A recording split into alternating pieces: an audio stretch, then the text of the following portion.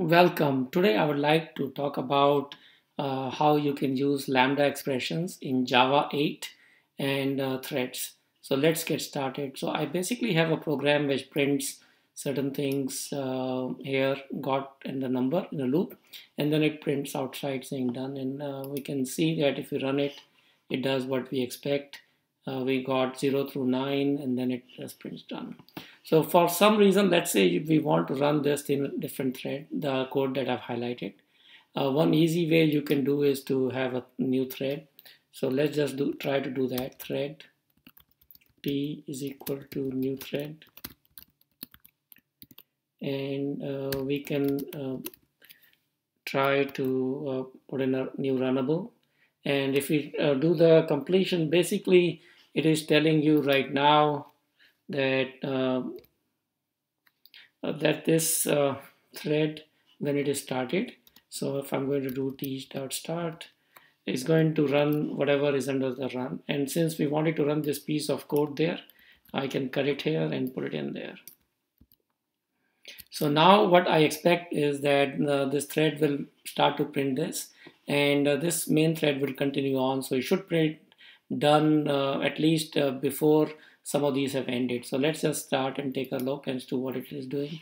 So here is interesting that the main thread printed done right away, and then the worker thread is kind of going through and printing through the loop. So that's very fine and dandy. So what we want to do is now look at what is called Lambda expressions and how you can convert it into a Lambda expression. So if you look at it the way it is, it only takes a runnable target interface. So it already knows what to expect, and that interface already implements run method. So you don't really have to mention the run method and all of this code. So that's how the Lambda expression comes into existence. So what we can do is we can delete all of this code really.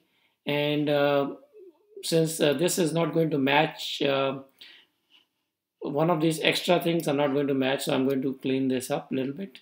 See, let's say this matches with this. And the way you create a Lambda expression is by using an arrow symbol. And let me just do a format just so that it pretty prints.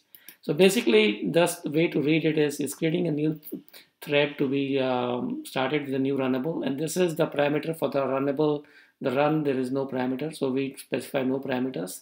So it's an empty expression. And this is how you specify the body.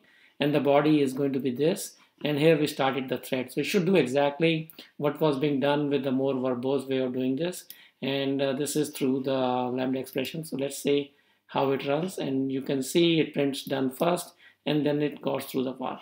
So in summary, the Lambda expressions are pretty concise way of writing essentially code where you can specify the parameters inside these brackets, then just write like a little arrow, and then you can specify the code that you want to run.